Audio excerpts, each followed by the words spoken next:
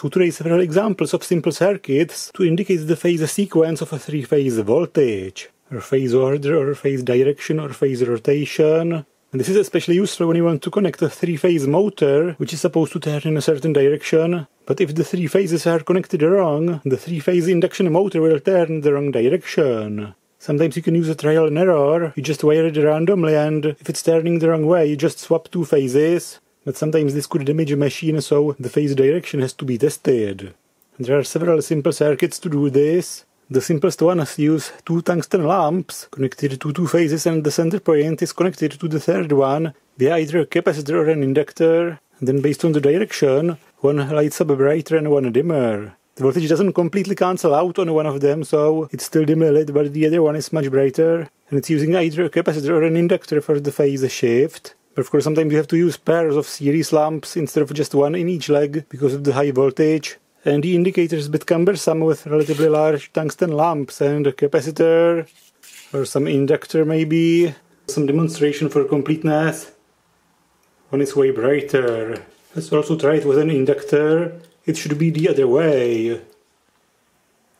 And it is. And when I swap two phases, it again should be the other way. And it is.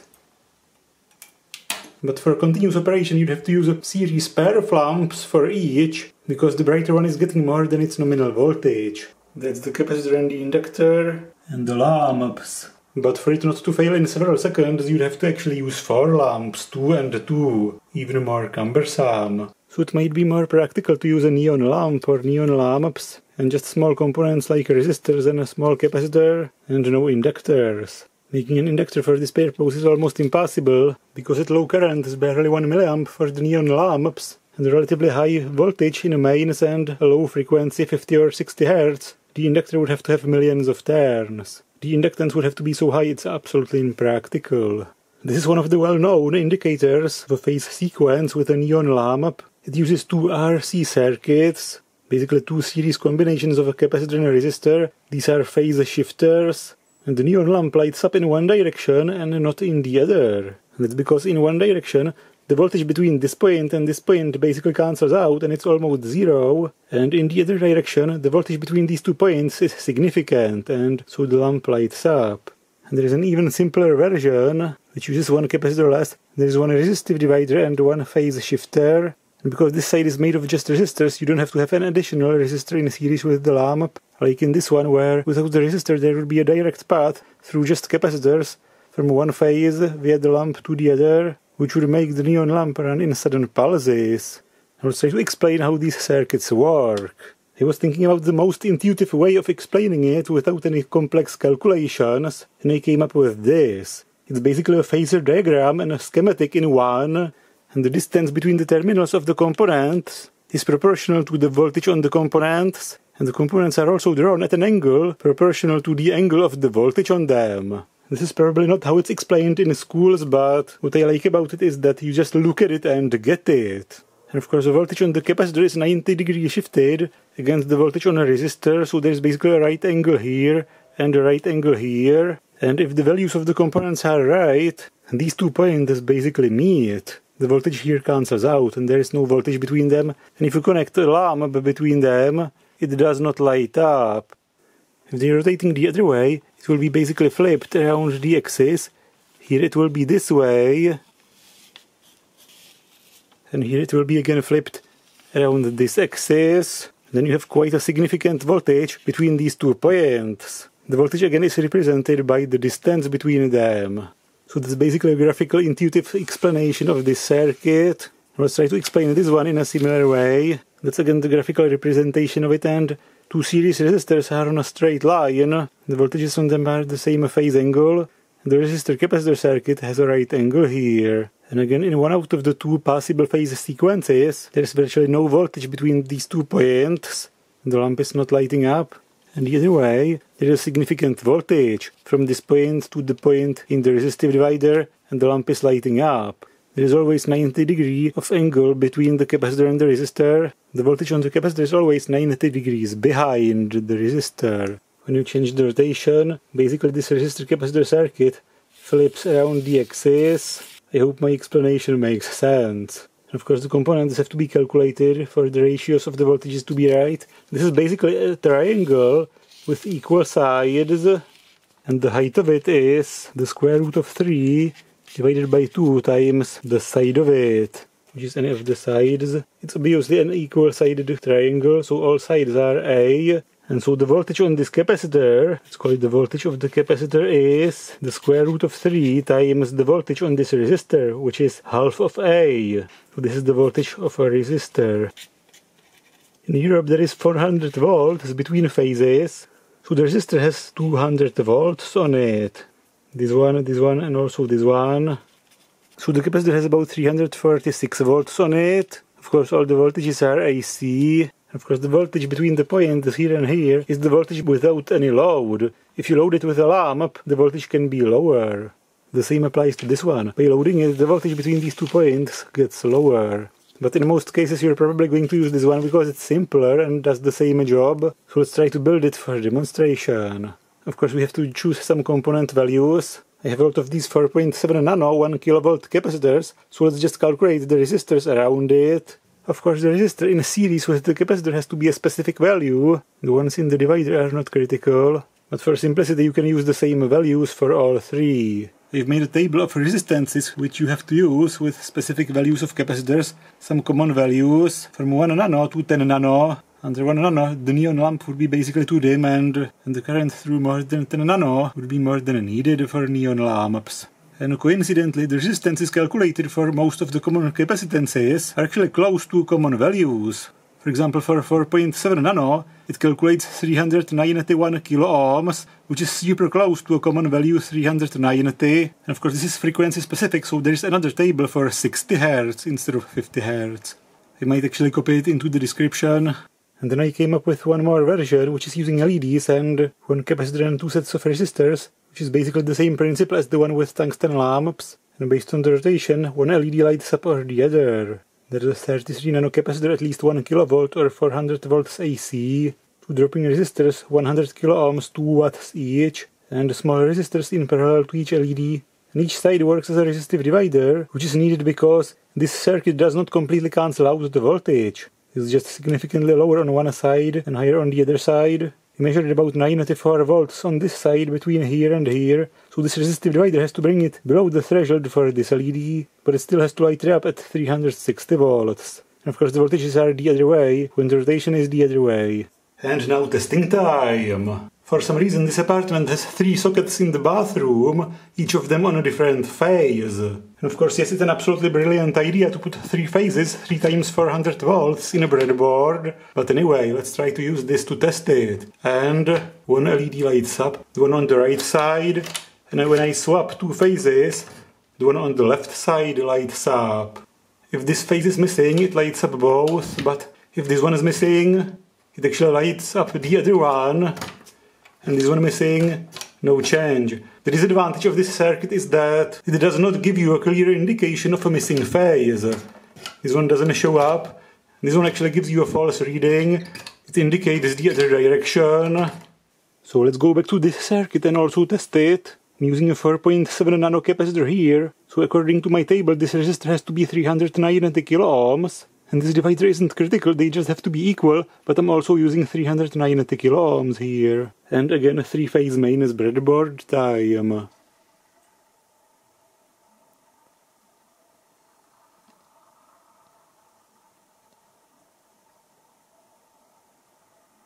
When I plug it in one way, the lamp lights up. It actually stays lit when any of the 3 phases is missing. And when I swap 2 phases, it does not light up. The phase rotation is the other way, and if any of the 3 phases is missing, it lights up, which kind of indicates a missing phase. So basically only if you have all 3 phases, the voltage cancellation happens and it turns off. You're probably screaming you want 2 lamps, one for each direction. Then you have to build this circuit twice, one is mirrored, and then you put them on top of each other. And they basically share this phase, and these 2 are the other way. One of the 2 lamps lights up, and if any of the phases is missing, it always lights up both. This gives you a nice clear indication of a missing phase. And if I swap 2 phases, the other lamp lights up, And again, any of the three phases missing lights up both, indicating there's something wrong. And it turns out that even replacing any of the phases with neutral still gives you two lights, again indicating there's something wrong with the connection. And even replacing one of the phases with one of the other ones still gives you two lights.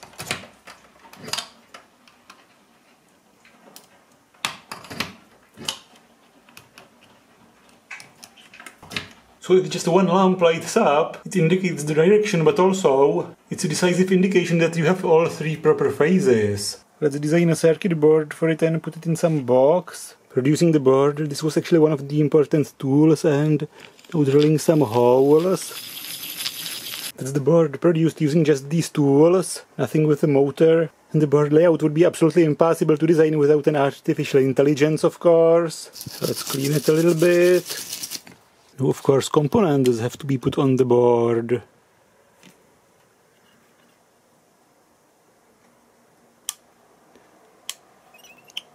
This is the board with the components on it, and it fits nicely into the box.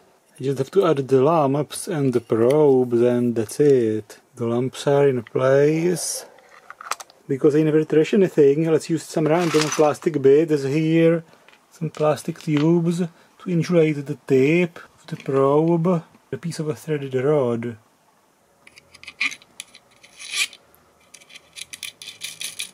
And now just two probes with a cable to finish it. And now it has probes from some old multimeter, and I can just give it the cover.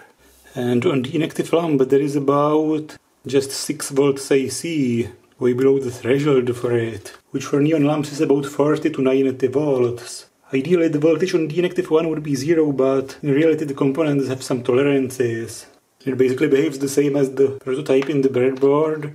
When one of the phases is missing, it lights both lamps, and the other direction. One phase missing, all three phases. And the tester can always double as a single phase voltage indicator. Any pair of probes will actually indicate a voltage above about 140 volts. Or this way, or this way. And testing this socket.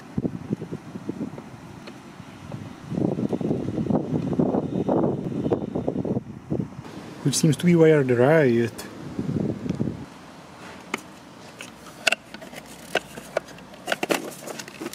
So this one is probably wired wrong.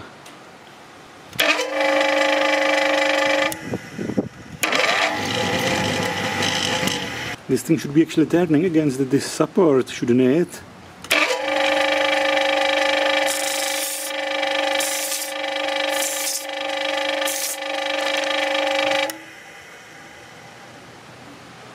But it's turning up the other way. So the tester's finished, it works nicely, and here's the schematic of it. There's a link in the description to my website with the schematic, the table, some pictures and the description of the tester. But for completeness, let's also mention a different type of phase sequence testers. The ones that probe into two phases only and neutral. Because the three-phase testers typically require 3 hands to hold the probes, plus the 4th hand to grab the tester, because otherwise it's dangling on the wires and facing away from you. And this one is a bit better because one of the 3 probes is part of the tester, so you only need 3 hands. But for people unlucky enough to have just 2 hands, there is a 2-phase version of these testers. And here's the very simple schematic. It's basically probing 2 phases, and it can tell you if this one goes before this one or this one before this one. Which is enough to tell the direction of 3 phases. It's basically a circuit with 2 legs. One has just a resistor in it, and one resistor and a capacitor as a phase shifter. If this one goes before this one, the center point has a significant voltage against neutral. If this one goes before this one, the voltage basically cancels out, and this spot has virtually no voltage against neutral. You can just add a neon lamp here and connect it to neutral, but for it to use just 2 probes, you can also add a touchpad here and basically use the same principle as a neon screwdriver, where the human body is the neutral connection basically. If the impedance of the circuit is high enough, it should be relatively safe. Of course, you can add more resistors here in series for more redundancy and safety. And here's the touchpad. Here's the capacitor, which can be 1 or several nano. Here's the resistor based on the table again. For 4.7 nano, it's 390 kilo ohms. And this resistor is twice the value. So if you want to build it out of the same resistors, you can just put 2 resistors in series here. which also makes sense because the voltage from here to here is double of the voltage on this resistor. It reduces the stress on the resistors and improves safety. Plus 2 resistors here, and they basically could be all the same values. And that's what I have built in this breadboard. There is the third phase, which is not probed, but the neon lamp does not light up if the rotation is this way, and it does light up if the rotation is this way. I should probably mark it based on the direction that makes it light up. This would be 2, and this would be 3 actually. Let's draw a spider web here, and here would be the 3 phases, and here's the neutral. And the graphical explanation of what's happening is this. This is the counterclockwise direction where the voltage is cancelling out here and is basically at the same level as neutral. You have 230 volts from here to here, half the voltage here, 115 volts, and on this capacitor you have about 200 volts, or half of the voltage between 2 phases, or basically this times the square root of 2. And in this situation the lamp is not lighting up, the voltage here cancels to the neutral. Now let's draw in green what's happening if it's rotating the other way. Now this circuit is basically flipped the other way around this axis between the 2 phases, and this spot gets here, which basically means if it's not loaded, it has 230 volts against the neutral, the same voltage as phase to neutral voltage. I hope this explanation makes it more comprehensible. And of course testing time. Now it's in the direction when it's not lighting up, and the interesting thing is that when you unplug one phase or the other, it lights up. Only if both of them are connected, it actually cancels out and the lamp does not light up.